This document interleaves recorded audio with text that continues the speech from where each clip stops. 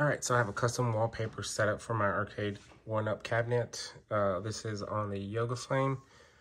I am running NovaLauncher 7.0.45. I know that is a newer version than what is recommended, but this one works. To set the wallpaper, you're just gonna click and hold. It's gonna pull up this menu system, click on wallpaper.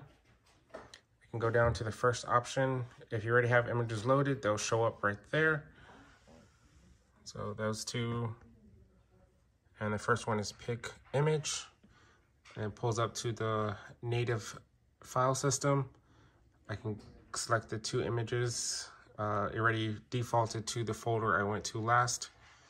So I can switch between these two images, and I'm just gonna double click and it sets the wallpaper. It's already full size and it's centered. I can change the alignment on that top right corner and just set wallpaper. But I'm actually running 4 games on this one, so I'm gonna switch that back and just set, and then home screen. And that's it. That's how I set the wallpaper on my cabinet.